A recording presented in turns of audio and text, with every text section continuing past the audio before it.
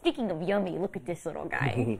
This is Touchdown. Yes, this is Touchdown. He is a 2-year-old Beagle mix and will be available for adoption this afternoon at the PetSmart in Hamburg. I love this dog. The way he's setting up, looking at it there. Touchdown. It's a proper little lap dog. And you know, he is very shy, but he seems to warm up to Lee.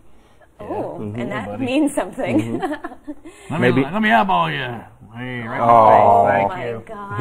And Right in the face. He's a Bengals fan. Yes, he is. Oh, love it. Well, that's why it's a little, depressed.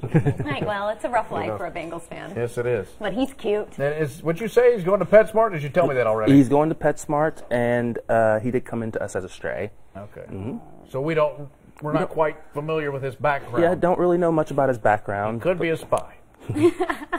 We're not sure. He is very sweet, though.